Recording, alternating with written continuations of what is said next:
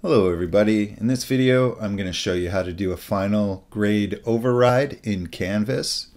And this is usually an opt-in feature, so you will have to enable this, but this will allow you to kind of bump your students' grades up if they're right on the border there. So to do it, first you're going to go down and click on Settings. Next, at the top, these tabs, you're going to go over to Feature Options, and right here where it says Final Grade Override, you're going to go all the way to the right and flick that switch so it's green. Next, we're going to select Grades, and you'll see that nothing's really changed here, so you'll want to go and select that gear in the upper right corner. And here you should see Advanced. You can select that, and then check the box that says Allow Final Grade Override, and then the blue button.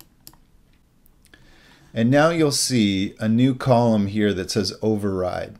And here you can see I have a student.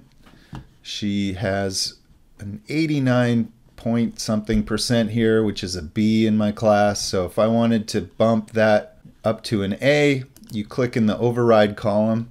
I could either put a 90 for the percentage, and that would change it to an A, or you could simply just type A. It would do the same thing. And then from the student's perspective, when the student goes to their grades, they're going to see the grades haven't changed at all. The scores haven't changed. However, the total at the bottom, you'll see it's now got the new 90% there. And up at the top it says they have an A. Okay? So that's it. It's pretty easy. Take advantage of it. Thank you for watching.